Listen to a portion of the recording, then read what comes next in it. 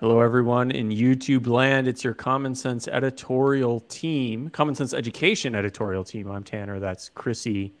Every week on sometime on Tuesday, we drop a video on our channel that features a review from commonsense.org/education. Chrissy, you've got our review for today. So what are we going to be talking about? We are going to be talking about EarSketch. Yeah, you heard me right. EarSketch. Sounds like it potentially could be gross. It's not. It's not gross. Also, it's not about drawing your ear. Just to change things up and keep you guessing, it's EarSketch, which you can see we gave 4 stars, 7 to 12. And here is what is especially cool top line headline for you. It's a song builder with coding instruction built in. What, you say? Yeah, that's right. You are actually building songs, making beats, as the young people say, with code. So here is what I love. I've been looking at a lot of coding platforms lately, and this one is 100% free, first of all. Good to know. Yes, And what's that? that's great. I was not expecting that. Yeah, it's Yeah. free. Yeah, it is free. And um, it comes at coding in a completely unique way that I haven't seen. So you can see here, are you a teacher? Get free teaching materials. That's right.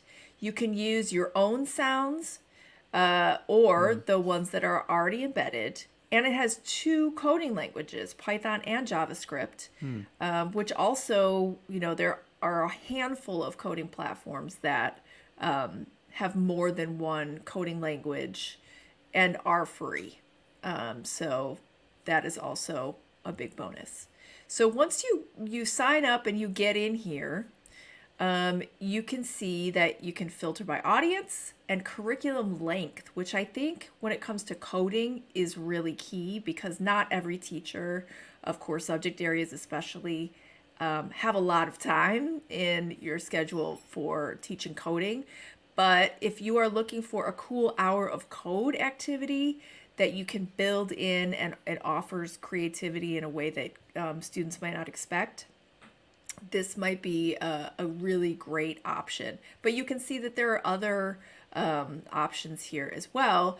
And the culturally authentic practice to advance computational thinking in youth, the goal is to be really inclusive when it comes to programming, coding, and to get all kinds of kids to be interested and see it as relevant, which I think is amazing and really important. I So, I was yes. sitting there trying to unpack what the acronym was because I knew it had to be an acronym. And then Yeah. I realized the acronym's at the very start of that sentence. It's capacity.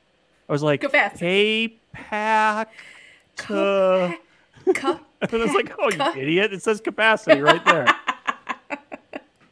Listen, we need one of those Sesame Street sound out, put the word together. That's what I need all the time. Let's say you want to jump into Hour of Code. You can choose here Python or JavaScript as discussed. And then once you actually get into the interface, you also have some options once you get in. So again, you can choose programming language, but it's also multilingual. So you can jump in there as well. And then you can see the, embedded the code editor. You have embedded sounds. Here's a tour that walks kids through. And so, you can see off right from the jump, even though there's a tour, this starts you at a particular level. So this isn't for necessarily for little kids who have never done any programming or coding before, nor is it necessarily for kids who, you might have to set the stage a little bit for kids to jump in here and start using. That said, the tour is pretty thorough. And because it's Hour of Code, they're trying to set kids up for success in the short term. So it won't, take you forever to get kids up to speed in order to use this. What's And that? then, You might be planning to yes, go cover ahead. this, but the blocks mode. Did you notice that? It looks like there's a toggle there. Do you see that? Yes. It's in the code editor Oh, over right on here, the right right here. next to run. Hey, yes. So it's still text-based blocks like Scratch, where you can modify different elements within the drag and drop blocks. Yes, thank Yeah, you it's kind of for. neat that it supports both versions. Yes, and you can toggle between. Um, and then over here, you can see, I don't think you'll be able to hear it, but you can check out all the different sounds. You can see Alicia Keys is one of the feature artists, Khalid. So there are a lot of things that kids are going to be excited about, and that it actually feels like something they can relate to, and not just, this abstract idea of programming. It's it's relatable Yeah, in their everyday lives and it creative. looks it looks like what they've done is taken a digital audio workstation like Ableton and almost peeled back the GUI, like the graphical interface that sits over it, and kind of exposed the code running within a program like that and allowing you to dig in at that layer rather than abstracting it with, little buttons and dials you tweak. Instead, you're actually tweaking the lines of code that in an Ableton, the dial would be tweaking, which is, I could see this being an interesting, Like one to one. yeah, like you because maybe a lot of students might already be using those kinds of beats makers at home, and then you can say like, here's what's running underneath that kind of be a Yeah, neat that's a cool experience. idea.